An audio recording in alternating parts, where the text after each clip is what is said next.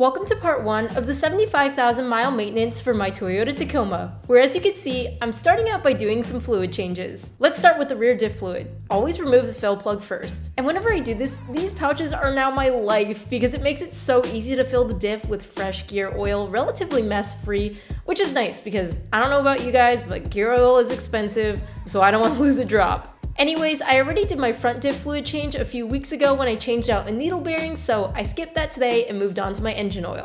And when draining and removing the oil filter, I realized that I heavily rely on that driver's side tire as leverage. Seriously, there I am again with my shoes on it to fully remove the old filter and replace it with a new one.